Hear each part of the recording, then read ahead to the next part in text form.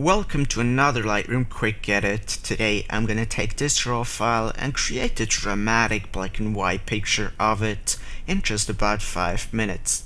So first thing, not wanna waste any time, just go into black and white, bring down the highlights so we get a lot of detail back from the bright clouds and the bright sky.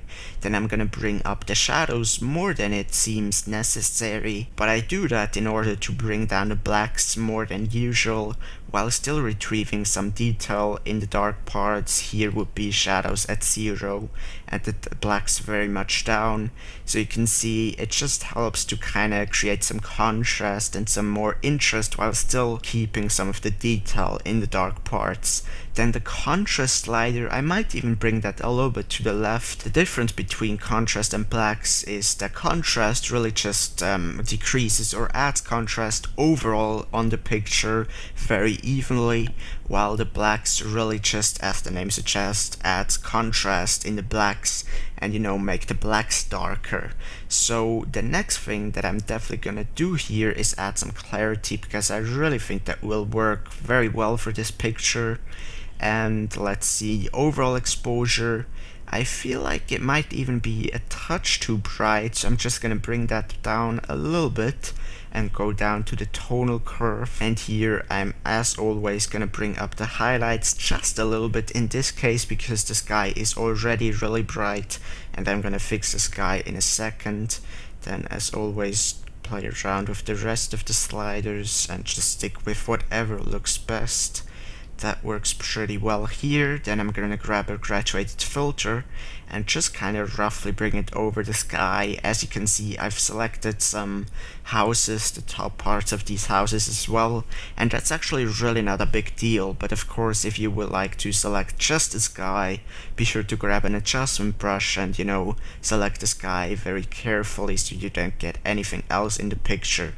But for here, I'm just gonna bring down the exposure with a graduated filter, and I'm actually gonna add a little bit of contrast here just to make the sky even more interesting, even more stormy looking. And I'm also gonna increase the clarity slider by just a little bit.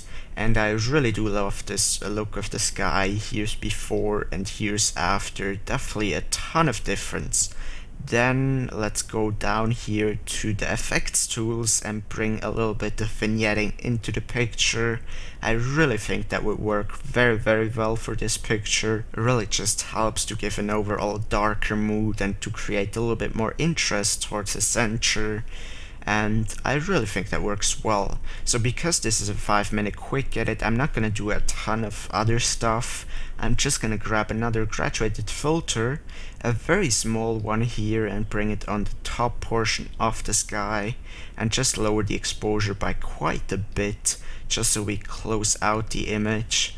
And I'm gonna do the same thing with the very bottom, maybe not as much in the minus exposure here. And yeah, that way we really have already a very dark image.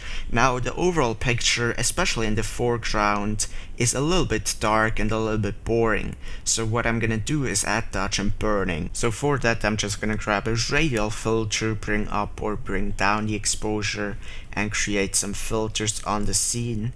Because this is a task that kinda takes a few minutes and isn't really interesting to watch, I'm gonna speed up the footage. So see you in a second.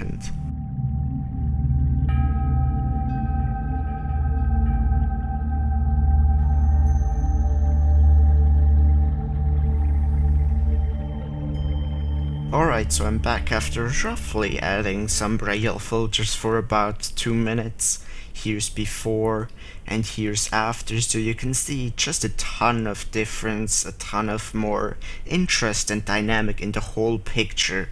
So here is before, and here is before in black and white without any adjustments to it, and here's what we've made of it in just about 5 minutes. So it's really a drastic difference, really amazing what you can do with Lightroom even in such a short period.